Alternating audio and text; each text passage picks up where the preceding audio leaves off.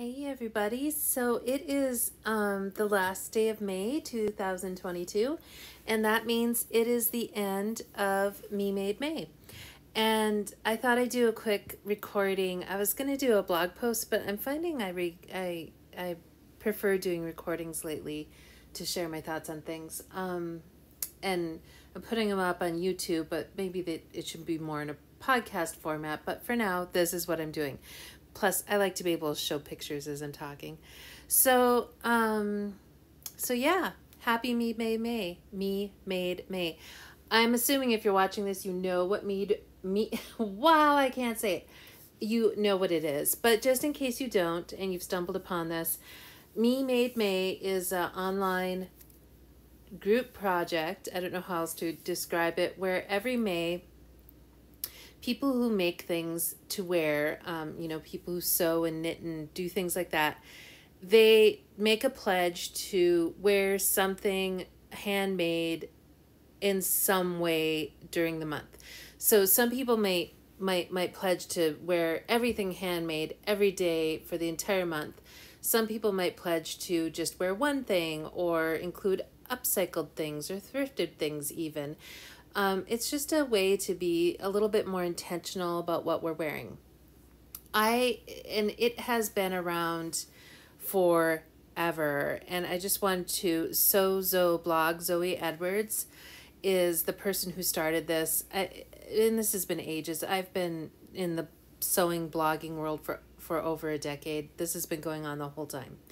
So you can go and follow her if you're interested in learning more. So this is the first time I've actually participated in Me Made May every day of the month. I think I did it every day. There was a couple days, and I'm going to get into kind of some takeaways, which is the whole point of this video, is kind of the takeaways from this. So this is the first time I've done participation almost every day or nearly every day, and definitely the first time I've taken a lot of pictures. If you look through my Instagram, I have been pretty faithful in taking pictures nearly every day. There's a couple days I missed. And that'll bring me to my first thing, which I actually made notes about stuff I thought I might want to mention. And this was closer to the end of the list. But one of the takeaways that I got from Me Made May is the same takeaway I've gotten every single time I've tried to do this project, which is I don't have enough everyday clothes.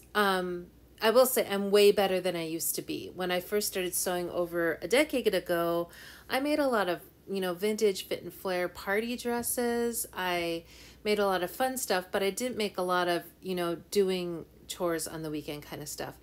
And I found this year there was a couple Saturdays or Sundays I was just hanging out with my husband, and I did actually stay true to the project, because my pledge was that I was going to wear one thing handmade every day. And I did stay with that.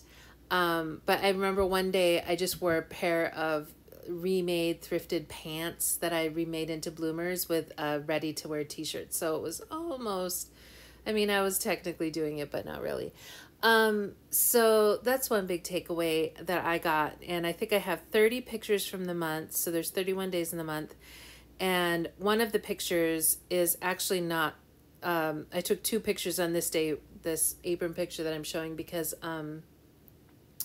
this was like an accessory. I actually wore, I think I wore that this day. Or I don't know, I wore that. I don't know, remember exactly what I wore that day. But it was one of those things. But this was more of a finished object picture. So I have 30 pictures, represents 29 days, because the apron, there was 2 pictures that day. So I missed 2 days, and that was 2 weekend days, and I remember those days. So I'm feeling a sense of accomplishment over that, although I'm not really sure why, because I just took pictures every day. I know I mentioned this in a post the other day on Instagram, that one of the reasons I've taken more pictures this year than I have other years is partially because of technology. It's changed so much in the last decade since I first started doing this. These days I take a picture, I have an iPhone 12 mini, and I have a little stand, the kind that you can use to like do, set your phone in to talk on a video call or to record a video on your desktop. I just set that on the ground, and I love it because it's literally a stand that you set your phone in. It's not the tension kind. So it's super easy to just pop my phone down. I literally have left this up in my walk in front of my house for a month. My husband knows to just walk around it. He made me move it. It initially was over in the grass, and because I like that perspective a little bit more, but he was worried about the landlord mowing it accidentally, so I had to move it into the path. So we've just left it in place. Makes it so easy. I just go out, I put the phone in the stand, and I am set. And I have an Apple Watch, so there's a remote. I can work the shutter from my phone, from my watch, and I love that, and it's made it really easy. I will say, not on Instagram, but on Facebook, you can see my perspective is I shoot upwards, and that's because the phone is literally like 6 inches from the ground, and I'm standing up on a step. So it's a different kind of perspective. And I know people on Facebook were bitching about it, or I probably shouldn't swear, were complaining about it on a post where I was sharing a finished outfit picture, and there was a couple of people who were like, I wish you would take your pictures with the camera higher up, and I was just like, whatever, thanks for the art direction, I'm not changing anything, because it's easy, and I actually think this angle is cool. I like it. So anyway, that made it a lot easier to take pictures. This Me Made May happened to coincide with me making a big shift in my wardrobe. And this gets a little bit deeper, but just for some history, a couple of years ago, it'll be 2 years in August, I stopped drinking. And I have been a social drinker, a heavy social drinker for years, decades. I'm in my late 40s, so pretty much my whole adult life has been a little bit hampered by a little too much socializing. And I feel like in the last 2 years since I stopped drinking, I've had the time and probably the finances. I spent a lot of money going out because a lot of my drinking of wine was, you know, going out to see friends and whatever. So I spent a lot of money on that. And I've had this, you know, extra budget and the time to really focus on kind of pulling together some stuff I've always wanted to pull together. So first I was obsessed with figuring out my curly hair. I have curly hair. It's really hard to take care of. It's naturally not, it's naturally frizzy. So first I was super obsessed with my hair. I got super obsessed with figuring out what kind of makeup works on my face, like what I look best in and what techniques I like best. I got super obsessed with doing my nails. And part of me feels like this is all kind of connected with stopping drinking. And if you've stopped drinking or something like that, you might kind of know what I'm talking about. It was stuff I was always interested in, but I get distracted by going out and, you know, being hungover and all kinds of stuff. So I think the natural progression from clothes, or from nail makeup and nails, hair, makeup, and nails is clothes, especially because clothes is a huge thing for me and always has been. So I had already been starting to work on a turn the hanger challenge, and I don't know if I had taken many pictures. I wasn't really going to document it. It was more, yeah, no, I didn't take a lot of pictures. So turn the hanger challenge is you turn all of the hangers with the garments on them around in your closet, or you can just leave them as they are. And then as you wear things, you put the hanger back in the closet the other direction, so you can kind of see what you're wearing. And the people I know who've done this, they force themselves to, once the hanger is turned, you can't wear it again. This is something people have done. I'm pretty active in the lagenlook and Sew Givens community online, and that look is a lot of layers. So people end up with wardrobe orphans, which anybody who sews ends up with wardrobe orphans, where you make something, it seems really cool, but then you never wear it because it doesn't go with your life or with anything else in your closet. And the turn a hanger challenge is kind of a way to figure out what's working, what isn't, get rid of it. So I had already kind of started that. And my closet was really full of a lot of ready-to-wear clothes, because I had a lot more handmade stuff, but then a few years ago, well, 4 years ago, close to now, my husband and I went and lived on the road for a few years. And so I drastically reduced my wardrobe at that point, we settled back into what van life people, that's what we were doing, living in a van, call sticks and bricks. So back into a real, brick and mortar home a couple of years ago, and I started rebuilding my wardrobe. Mostly I rebuilt my wardrobe with torrid, sort of cute fit and flare dresses. Those are my favorites, and they look good on me. And I'm looking for one, and I can't find it. So I guess I'll just keep talking. So I like this kind of look. That was a really common, cute cardigan, cute fit and flare dress.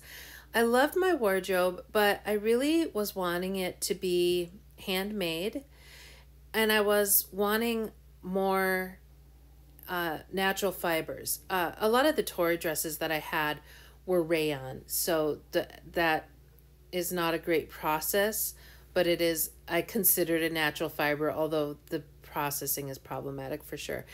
But I wanted more cotton, definitely more linen, more silk, less rayon, and I wanted more handmade stuff. So that was already in my mind. I was already doing the Turn the Hanger challenge. I was thinking about selling off a lot of my wardrobe. I loved my wardrobe. It was filled with a lot of colors and styles that I liked, but there was a lot of stuff that wasn't perfect. And I know a couple months ago I had my friend Sarah over. I gave her like probably 10 dresses in one night, and I was ready to start clearing the decks. When I do this, I do it. So that was going on, and here's another weird thing I was thinking about the other day. I am kind of weird about jewelry. I love jewelry, but I wear my jewelry more like a statement piece where I wear the same thing every day. I don't switch up my jewelry. I do have a gold and silver set of jewelry that I like, but I don't switch it up. And just to show you, here's a pretty good, my hands. I'm always like, oh, my hands are way too big. So I love these raw stone rings. The vendor that I get a lot of my rings from is called Ring Crush. They're on Etsy. You can go check them out. I got this awesome band for my Apple Watch, which is rose quartz, and it's a pretty hippie kind of boho vibe, and I love this jewelry. I wear it every day. I have a moonstone pendant I wear every day, and it was oddly bugging me because I felt like my jewelry, here's one of my Torrid ready-to-wear dresses. I felt like my jewelry was more like hippie, cool, raw, kind of the vibe I like. But my clothes were more pretty girls going out to brunch, and I should wear more refined jewelry with my clothes. I felt like my jewelry style was me, but it didn't match with my clothing style, and it was bugging me. So that was another thing that was in my mind, where I really wanted to get my wardrobe to be more reflective of me. And so Me Made May came along, and there's one more piece of the puzzle that I want to mention. I've talked about a lot, but that is at the end of April. I turned 48 on April 28th, and I got myself a color analysis. So if you don't know me and you haven't known me for a while, I am aware that most people now think that I am a blonde.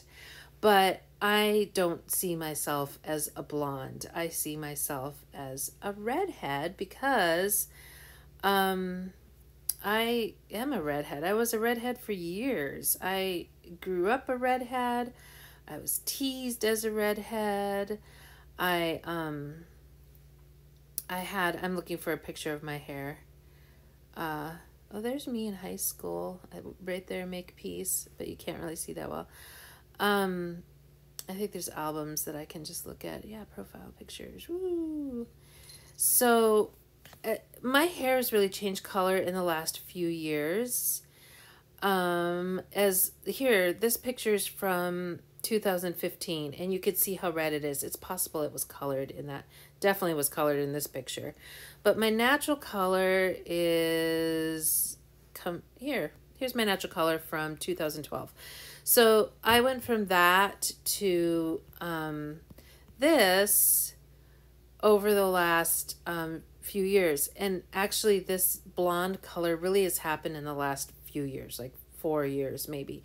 So I spent my whole life thinking that I was an autumn, if you're familiar with the seasonal color analysis. And I was really struggling. So like this orange, that's the kind of color I loved. Wore it all the time. But it really doesn't, it like when I wear this orange color, which I thought was my color, I really struggled because of a few things. First, I felt like it made my hair look like a bad, like weird, brassy, faded, a bad dye job. I felt like it made my skin really ruddy. I felt like frustrated because, like I said, I had gotten kind of obsessed and took a deep dive into makeup and even my fingernails. And when I was wearing the colors that I thought were my colors, they really clashed with my daily lipstick that I wear. I don't like to change up my lipstick that often. And my nails, and I didn't like the clashing. So I was like, okay, I'll just get my colors done. And then much to my surprise, turns out I am not an autumn. I am a light summer, which is a cool palette, not a warm palette.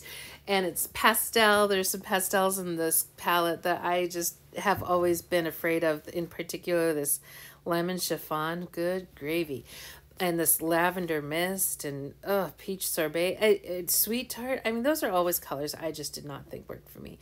So here I was at the beginning of May. I just got my colors done. I wanted to change my wardrobe to a more natural fiber, better style, more indicative of me, and so off we went. So this was a really good experience for me to kind of see what I had and what I was making, because I made quite a few garments over the month, and kind of see how it works. And I will say, I noticed this was different from a lot of other Me Made Mays. I am totally prone to being a peacock. So other Me Made Mays, I remember taking pictures, like putting on the outfit for the picture, like here's my handmade thing. And then maybe by the end of the day, I was like, oh, I just need to put on leggings and a t-shirt. Not that I really wear leggings and a t-shirt, but I remember changing a lot.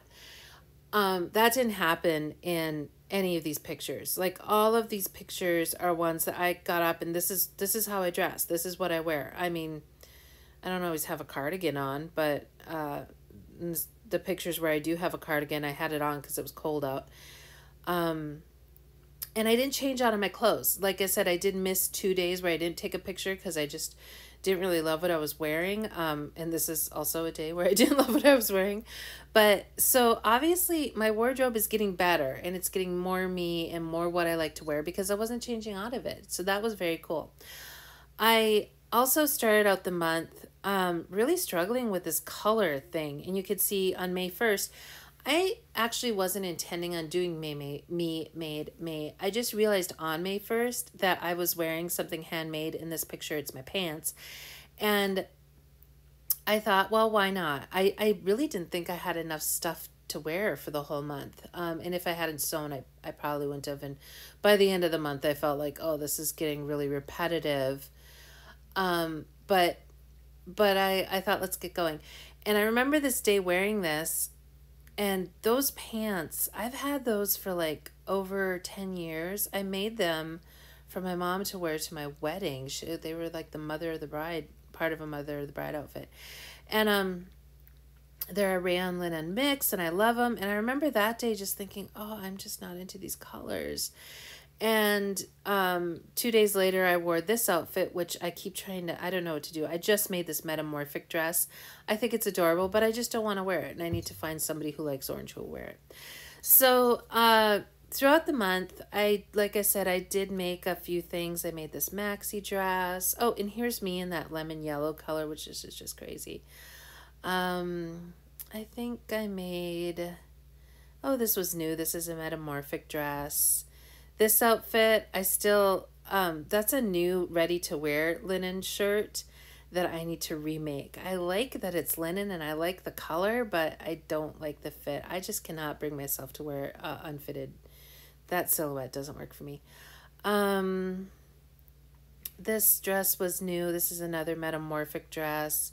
This was fun. I got into this month using RIT color dye or color remover to make some of the fabrics that I had and ready to wear garments that I had work for me. This is a dress I just bought from Torrid, and it's in a style I really love, but it was in a kind of an emerald green that actually is probably on my color card, but I just felt it was too much for me, so I faded it, and I love it. I also added those pickups in, which is really fun to give it some personality. This dress is new. It's a reversible silk dress based on the Ogden cami. I love it. This apron I made to cover up all the dresses I was making. This is a good mix of ready to wear on top and handmade on bottom. And this is one of the garments that I color removed. It was a really chartreuse green before, and I got it down to more of a light yellow color. This skirt was new. It's a tall skirt, and I love that. This shirt was new. This was new. I made this just the other day. It's so cute. This is new. I am wearing this today, and I made it today. Which brings me to my next thing with Me Made May. I remember other years kind of feeling like I was laying down the railroad ties as the train was coming in terms of making clothes to wear, so that I'd have something to wear for the month. And in some cases making stuff either really fast or just that I didn't love and I never really wore again. I don't think I'm alone in approaching Me Made May that way some years. I think that the challenge has a way of sort of pressuring you into this performance anxiety to have something new to wear, although maybe it's just me, but I would be surprised if it is just me. This year there was a little bit of that, but not a lot. I mean, I was definitely making clothes as I was going along, but that's also in the course of this month, I sold off a ton of my wardrobe. I sold it through a lot of my stuff, like I said, was from Torrid, and there are buy sell trade groups on Torrid or on Facebook that are Torrid specific. So people go there to buy Torrid stuff. I made like $600-700 from selling stuff from my closet. So my closet used to be really, really full. Like I couldn't fit stuff in. I literally I'm down to the dregs now. So I was making a lot, but I was making a lot because I need to wear stuff. So, so yeah, I mean, there was a little bit of wanting to get stuff done. The dress I'm wearing today, again, is this one. And I knew I wanted to wear it today, and I wanted to take a picture for my last day of Me Made May. So I kind of put the buttons on this morning when typically I sew at night. So that was probably the biggest example of me sewing, doing performance sewing for Me Made May. But for the most part, I really just wore what I had. I came up with a few remixes. Like this is a ready to wear dress and silhouette that I do like, and I still have in my closet a few of these sort of fitted on top with the midi skirt that's nice and flared. And I really love this with the lantern skirt underneath, which is not something I would have done if it wasn't Me Made May. I just would have put on that peasant dress from Torrid. But I put on the skirt to stick to my pledge of having my one handmade item, and I really love that look. So I probably will continue to wear the lantern skirts with the ready-to-wear dresses. So I kind of found that from this year, doing Me Made May. So I think that my takeaways from Me Made May this year are kind of what they always have been, which is I need more weekend clothes. For me, that means more, I'm probably going to make some more. This shirt is the Hinterland dress from Sew Liberated that I made into a shirt. This one's kind of fluffy and fancy. It was based on an inspiration garment from Eva Iwala. I can't say that Swedish company, but you know what I'm talking about. But that sort of peplum look is one that I like. I'll probably make some more of those, wear those on the weekends, just shirts and bloomers. That's the other thing. I didn't really wear a lot of bloomers this Me Made Made because I didn't have any. I like this cut, but this is an old Berta pattern that's out of print, and I can't find it. I searched and searched and searched for it this month because I'd like to just make more of these, but I can't find it. But I do have some bloomer patterns from Sew Tina Givens, and so I probably will do those. This is Sew Tina Givens Greta pattern. Or it's based on that. It's not exactly like it. I don't love that yoke. I think it's not super flattering. So I probably won't make that. I probably will maybe play with the Plinka pants, which are a really popular free pattern from Sew Tina Givens. But I definitely need more bloomers for lounging around on the weekends. I also have a stack of knit fabrics. I made this Stacia dress, which is knit, using my sewing machine. But I do have a serger. I just haven't used it in like 4 years, and it's giant, and I've been putting off taking it out. So I need to take that out because I have I love this Stacia pattern. So I want to make some peplum, shirt length versions of this. And then also there's a variation of the pattern where it's a t-shirt where there's no flare, it's just straight. So I need more of those. And, I probably would be well served if I want to be totally handmade. And I'd love to source, I do like leggings a lot. I have a ton of ready to wear ones, but I was thinking of finding a pattern that really works for me for leggings, and then sourcing some great, more natural knits. In May, I live in Virginia. I probably don't want any wool or anything like that, but a linen. I have a linen rayon ready to wear sweater that I love.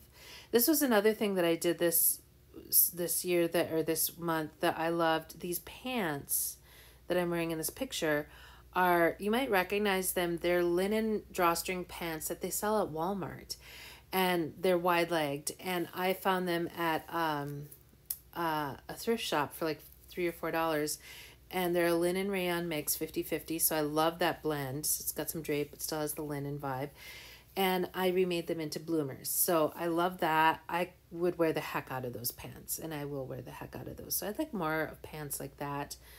The Arthur pants from Sew Liberated, if I make them a little shorter, might be a nice kind of loungy pants that I'd like. Just need more of that. And just more shirts and skirts. I did find too that I really love this metamorphic dress, which in this picture, if you're not familiar, the blue layer and that kind of window pane, in real life it's a sort of a sea green color, but it looks kind of white in this picture. That's the metamorphic dress. The two white layers are a different dress, and the metamorphic dress is reversible, so I can wear it with the green side out or the blue side out. I think I wore it with here's the green side. So I love that as a layering piece over dresses or skirts or bloomers or leggings, and I think I'll probably make more of those, but you can see in the bodice of this, I probably should do some fitting with it. I just don't want to because there's no darts in the bodice as is. It's meant to be like a loose fitting jumper, and so I'm a little hesitant to put darts in, but that's a big neckline gaping. It kind of bugs me when I'm wearing it, so we'll see. So that was my Me Made May. Here's the pictures. I'll go through them really slowly. Really, I dove into my color palette, my new color palette this month. I have eradicated everything that is not in my color palette from my closet, with the exception of a few orange things that I just haven't been able to get rid of yet. I love that I am making things that are more me, which is evident by the fact that I got dressed in the morning, took my picture, and didn't change. That's what I wore until I went to bed. That's kind of a change from some other years when I was doing Me Made May. And then the other thing is I really love Instagram. So it was fun to interact with people this year more on Instagram, and I'd like to do more of that. I myself am not awesome about going out and interacting. More people came and commented on my pictures, and it was fun to talk to them, and I need to be better about going out. I do try to go through, once or twice a day and be in the Me Made May tag and like things and comment if I really love something, but I just didn't do that as much as I wanted to, and I know Creating community goes two ways, and I was a little bit lazy. So, so that's that. So it's a wrap, and I'm going to keep doing this. I'm probably going to keep taking outfit pictures, probably not every day. You know, my Instagram feed, if you go back before me made me, I do have more real life pictures sometimes, and some more processed pictures, which I actually don't really like those on my feed. I like those on my stories more. But yeah, this has been fun. I'm glad I did it this year. I don't know if I'll do it next year. I might do it. I might not. We'll just see how I feel on May 1st, 2023. Thanks for listening. And if you like listening to sewing things or watching them or whatever, this quasi YouTube podcast situation I have going on, come and follow me on Patty Brower on Instagram, or you can come and find me on Facebook. And just send me a friend request. It's I think it's /Patty Brower. So thanks, and you have an awesome day. I'll see you next time.